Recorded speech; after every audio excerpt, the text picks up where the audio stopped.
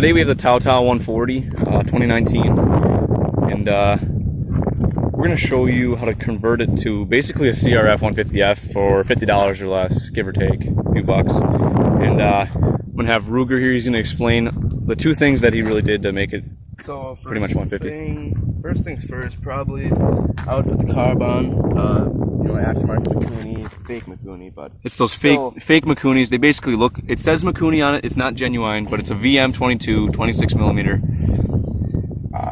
The only modifications I did within it is I moved the needle clip to the top position, which lets the needle sit down lower in the seat, and that'll allow it to draw a little less fuel because it was getting a little too much fuel. If you want to lean it out a little bit, and I might have to jet it out a little bit because it's kind of lower end, it doesn't have the zing that I want to, but once it hits mid range, it's just all power. But and here's the silencer. It's just the eBay slip-on.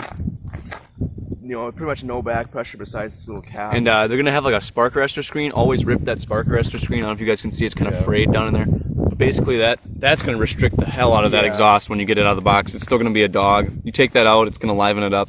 Oh yeah. This is actually the wrong size for the bike right now. It's a 38mm. You actually need a 28. Or on order, but the eBay order got messed up, so we gotta wait for that. Yeah, so but put this one on in the meantime. For now, it basically does the same thing. It's just the only other thing I did was I put some Scott grips on it and some hand guards, Eaters hand guards. Yep.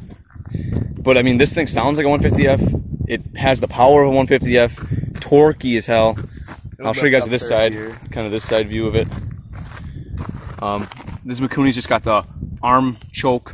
I'm pretty sure. How's the stock Carb? How is the stock Carb? Arm choke? It's a little plastic one though. Okay, so this is going to be a little different choke. A little better, basically a bolt-on replacement. You didn't have to do any modification, right? Same thing. Pretty much plug and play. Same air filter and everything, stock. But the pipe, you basically just this clamp and the bolt right there, and it slips onto your exhaust header from the engine. But like I said, $50 or less. The thing sounds amazing. Want to give her a start, bud? Yeah.